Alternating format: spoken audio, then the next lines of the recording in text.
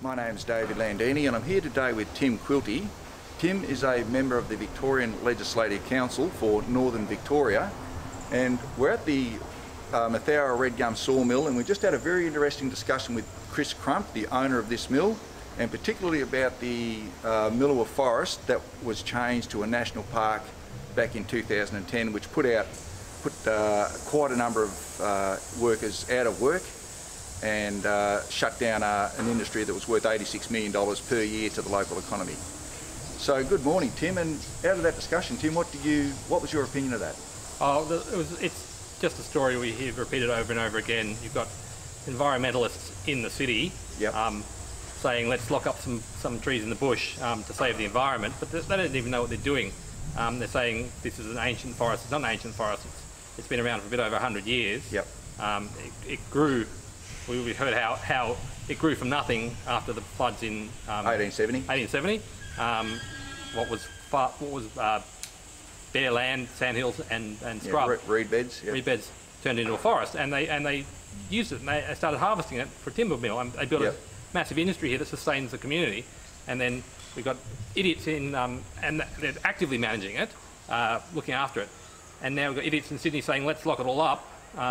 Destroy the local economy, lose everyone's jobs, and they'll end up with a out-of-control wasteland, because eucalypts, they're a scrub weed. They grow anywhere, and they grow wild, and they burn. And without active management, what we're going to do is, in a few years' time, we're going to have a massive fire through here, which is going to ruin all the timber that's there. And Chris pointed that out, that his opinion is it's inevitable that there will be a massive bushfire eventually go through that forest, because there's a huge fuel load on the ground, and that will burn and destroy possibly the entire forest anyway. Yeah.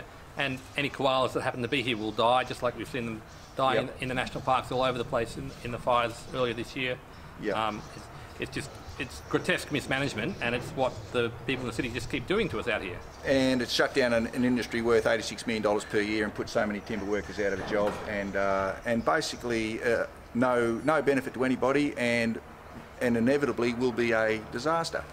This mill here, it's the biggest employer in this town other than the council. Once you turn that off, this whole town blows away. It's a story we just see repeated over and over again. They make rules in the city and kill our little rural community. The rules made in Sydney, the city, Sydney and Melbourne, that are certainly not relevant to here, and destroy the livelihoods of the people in these areas. And Tim, we've also had the border closures in Victoria, of course, and that's had a very negative effect on the movement between southern New South Wales and Victoria.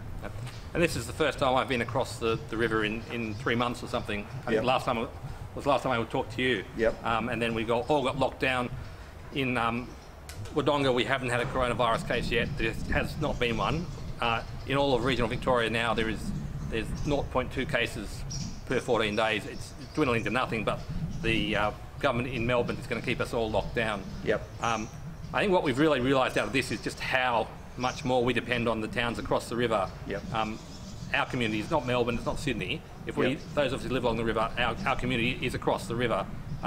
This has done hundreds of millions of dollars damage to our local economies, disrupted our lives, just made a huge mess for absolutely no good purpose whatsoever. Absolutely, This is the first time I've been out in public without a mask on. I'm feeling guilty now. I'm going, I should be covering up. No. But there is no virus in regional Victoria. That's right. And I think for many people this might be a sudden wake-up call, just how interdependent we are with each other across the river, and how disconnected we are from the city. And it's obviously a call out as well about how they'll make decisions in Melbourne or in Sydney to appeal to voters in Melbourne and Sydney, and they don't care how much they screw us down here. I think that's so true, Tim. And the other thing, Tim, you've mentioned at least twice in the Victorian Parliament now about the creation of new states out of particularly Victoria and New South Wales, and if you'd like to say something about the possibility of new states, Tim. Sure. So this is not going to get better while all the power is in Melbourne, all the power is in Sydney.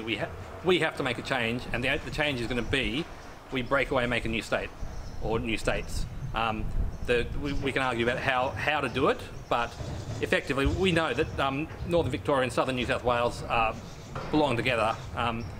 We will have, instead of environmentalists who've never seen this area and have no interest in what we actually do down here, we'll be running ourselves.